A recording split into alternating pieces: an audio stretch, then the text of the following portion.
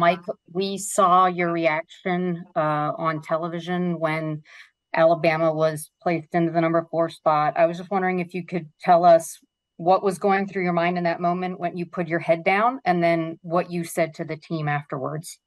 Um, I was just hurt for our players. I mean, to be honest with you, that was um, it was one of the tougher moments I've had to experience, and just for all that they've done. You talk to a team about responding to adversity, getting up and going to give all that you can to be able to find a way to win a college football game. And like Coach Smart said, it is hard. I mean, it's hard to do. It's hard to especially when you face some of the adversities that we've had you hear this year, whether it's injury or just different things to overcome. But um, it's all part of it. And, as we tell our team all the time, your truest identity shows up in times of great adversity. And we faced it, and, they put it on display.